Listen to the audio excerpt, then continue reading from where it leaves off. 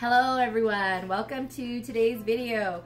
What we're going to be doing is Veronica's hair again because she has these mad black roots everywhere. Look at this, oh my god, even in back here, look how her hair grows like crazy.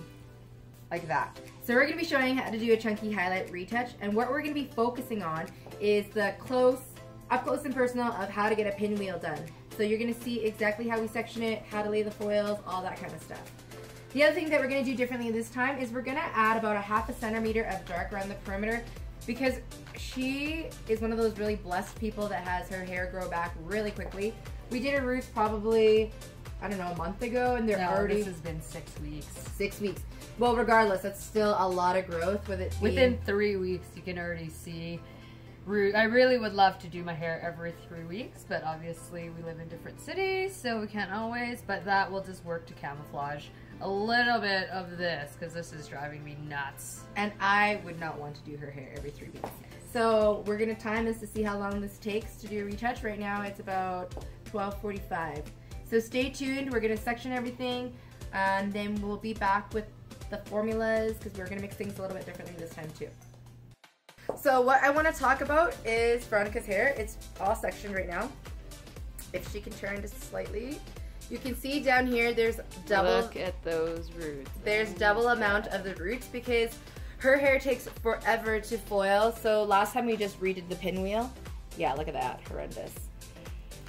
So last time we just redid the pinwheel for her so that it would look fresh. But today we're gonna redo the whole thing. So here is Veronica all sectioned out.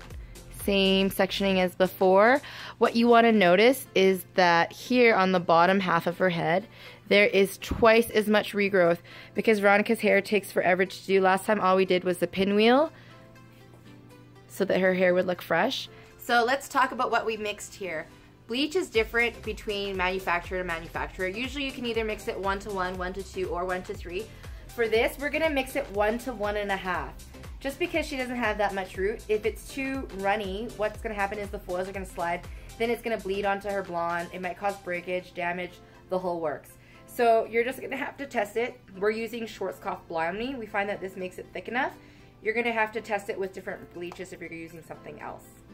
So right now you have seen me foil the bottom before. If you wanna see the foil pattern, just go to our chunky highlight video, and then we're gonna be back when we do the pinwheel so that we can get a close-up shot for you to see.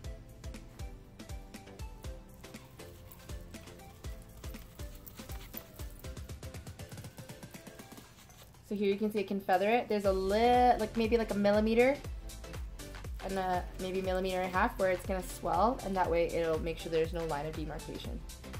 So what we're gonna do here is leave about a ½ centimeter for a veil of dark. So this is just gonna be enough hair in her baby hairs too just to pull back. So what we wanna do is obviously we wanna put it into a foil to make sure that it's nice and clean. Like that.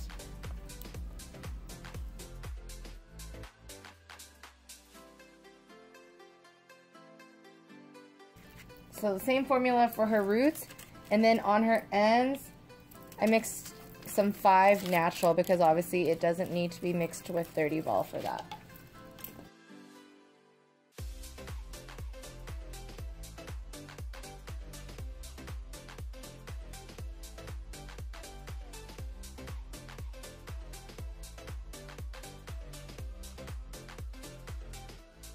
Now we're just going to continue up all the rest of the way. It's really important that you want to pick out exactly what is blonde. So I remember that from the last time I did this, I did 3 blondes to every 2 darks. So it's easy to see and easy to pick out. Here we are, finally done. We've been foiling for 1 hour and 45 minutes because that's how long it takes to pick out all the color. You can see what I did to keep the foils organized is I kept the blonde ends on one side, the brown ends together, and then the blonde ends together, and then the brown end together. The reason why we did that is here you can see Veronica's hair has faded a little bit. We do want to touch up the brown, so this way we can do it without making a mess. Like it won't bleed on anything else. It's very organized, so we could just go through and recover her ends. Now we're gonna move on to the top. So onto the top, you can see that we've sectioned out it into the well, I didn't fully do it. I just did this one half, down in the middle, and this into half. And we're gonna do this side first because I want to lay the foils on top of it this way, and then I want to make sure I get the front before I get the back so it processes longer. The other thing we did is I mixed only a little bit of bleach because I want it to be fresh the whole way through. The other thing I wanted to point out is the formula for the dark. She's naturally a level 1 and we're taking her to a level 5. So usually you would use 40 vol, but because it's sitting in between foils, we mix it only with 30 because the heat from the scalp is enough to give it that little bit of an extra lift. I find if you mix it the proper way, she's gonna end up having hot roots. So this is how you're gonna do it. The first foil is gonna go all the way to the center like that. The second foil is gonna go maybe like 2/3 of the way, and then the last foil is just gonna go 1/3 of the way. The reason why you wanna do that is if you take every single section of the pie up to the center, then eventually the center starts to move because it can only have one point. So these ones have to be smaller. I'll show you what that's gonna look like. I'm gonna get Veronica to tilt her just like that. Perfect.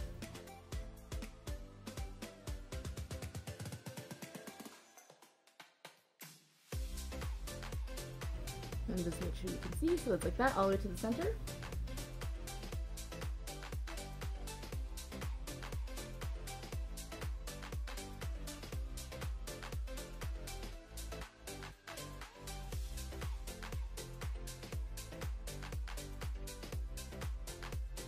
So here you can see the next section does not go all the way to the center.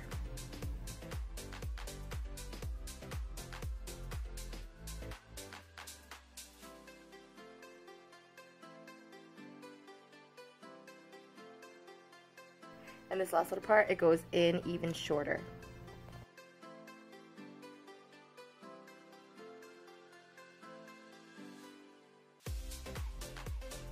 So here's a little tip for making your foil stay tight. You want to go right next to where the hair ends and fold it right there so that there's no gaps or spaces. When you have those gaps is when the foils are easily shifted.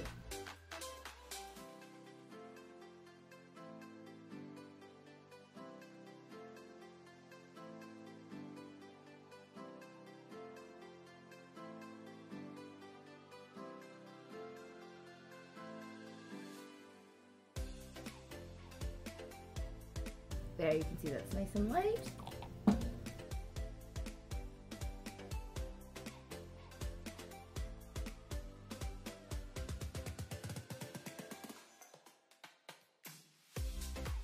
Lastly, what you want to do is you do want to paint down this brown a little bit so I don't have to disturb the foil.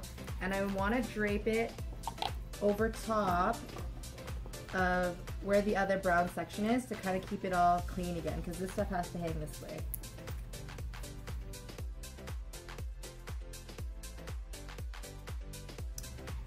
So again, we're going to do about a 1/2 centimeter of veil here.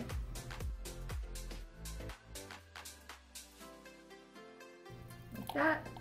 And I'm going to show you one more pinwheel section and then we'll cut it so that you can see the whole finished result. So I'm going to turn it this way so you can see. So again, this first one's going to go all the way to the center like so.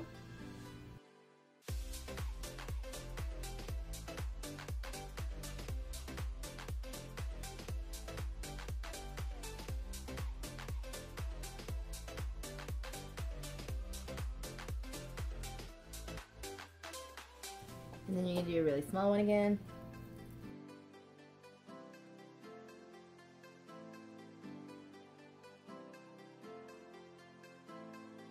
See how much quicker it is to pick it out now that you have the pattern. And then this last one. Okay, here you can see the first quadrant is done.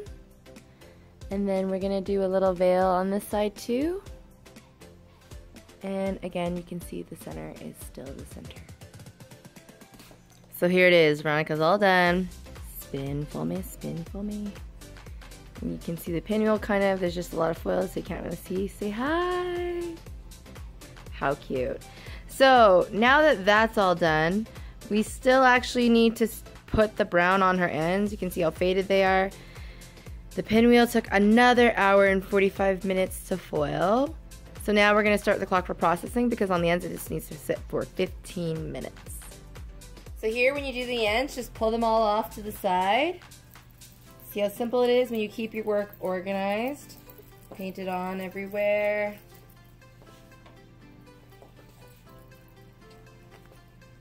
And then I have a very wide tooth comb to not comb off any of the color, just to make sure that it's evenly distributed. Because you can see how it's dry in there.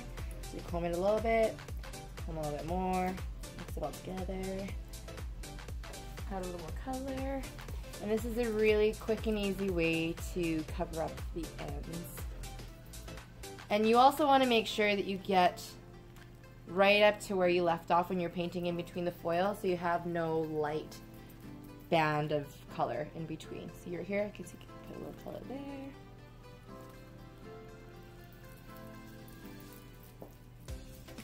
Perfect. Here's everything all done. You can see we've covered her ends already as well. It's really easy when you have everything sectioned nicely. So I'm going to show you the pinwheel. The top part took another hour and 45 minutes to do. It is no easy job. What I will say that is the most important thing about getting the pinwheel straight and having, well, not just getting your pinwheel straight, but having your exact sectioning as before, is that if you don't do that, what's going to happen is that your center is going to move and your pinwheel won't be perfect like this. All the foils are coming out! Woo! Woo, I'm so excited! Finally, we're almost done.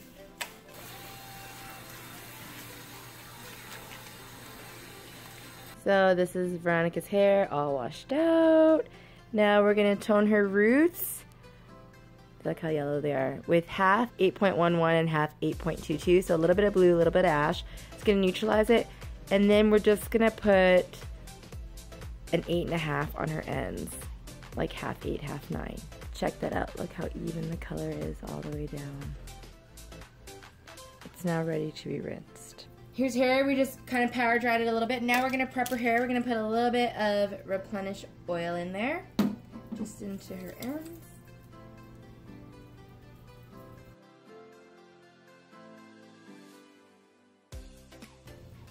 And the rest into mine. And then we're going to put some protectant everywhere. So again, you want to layer your heat protectant in everywhere.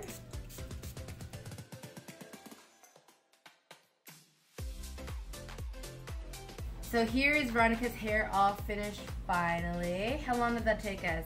Forever. I'm going to say 7 hours. It needed to be toned twice. I even had to wash my hair because I don't want to have to wash it again before work tomorrow. So nice. I love it. Beautiful. So what we're going to do is finish it with some replenish oil. This is just going to help to smooth out our ends, which it is already smooth, it's nice and healthy. But you can see how lightweight it is. It doesn't leave any residue in the hair whatsoever. You can see she has some little baby flyaways that we want to take care of too. We're going to use Smooth for that. This is an amazing split end mender. It is a split end mender, but it has a little bit of tact as well, but it's completely invisible, so we can literally put it right on her roots like so. It's going to smooth out any and all split ends without leaving any type of residue. I love Smooth because especially for the flyaway things or a little bit of frizzy hair, rather than using a hairspray that cakes on and gets like Crusty. gunkier and gunkier over time, you can't feel smooth at all. So if I'm putting it right on my new growth area, this is the area that gets greased really quickly. It gets rid of all of that. Looks like there's no product in the hair at all. So here you can see all her flyaways are slicked down. That was a tough word to get off. Spit it out. That was a tough word to get off my tongue this morning. Okay, but Veronica, I want you to lean very close so they can see these flyaways. Or no lack of flyaways, because you can't see any. They're all smoothed down very nicely. And you can also see that it dries like completely invisible. Like you can use hairspray for that, but then it's gonna look like your roots are really gunky. So let's show them this color. You can see how nice and diffuse it is. Lots of chunks of color without, actually just turn you a little bit. Lots of chunks of color, but no stripiness at all. And this is gonna be the same all the way around. So I really want to reiterate, it is very important that when you're redoing a chunky highlight pattern that you find your exact pattern, especially when you're doing the pinwheel. Had my pinwheel been a little bit off, her roots wouldn't be this solid. Or not solid, but there would be a line of demarcation. And it's perfect all the way through. You can see that. Beautiful chunks of color. Nice and healthy too. There we go. There's no better feeling than having your blonde hair look like it grows out of your head. I was getting depressed. Oh, let's show them the, okay, so this is what we did differently than last time. You can see now she has a little band of brown. So as her dark grows in, it's not going to be so intense. And if she really wanted to, because Veronica is one of those people that has true like level 1 hair. My hair grows in at like a black level 2. Hers is like black. So if she really wanted to touch it up in the meantime, she could just go ahead and put some 5 around her perimeter and it'll look like her color is fresh. And if she really wanted to, she could do the same in here, but she probably won't because she likes it to be perfect. As we all. Who wouldn't want perfect hair? So lastly, I don't know if there, or actually there's no lastly. Anything else we should cover before this video is over? That is all. I guess we'll just go through the hair so you can see again how well the color is diffused all throughout. Just gonna just pick your hair a little like that. Yep, keep doing what you're doing. Beautiful. There. Other way. Other way, I think. Okay, sure. Other way. Nice and diffused. Beautiful. So yes. If you want to see the color from start to finish, we have already released a video called Chunky Highlights that we're going to link below that shows you the exact foil pattern from start to finish. Yes, from start to finish.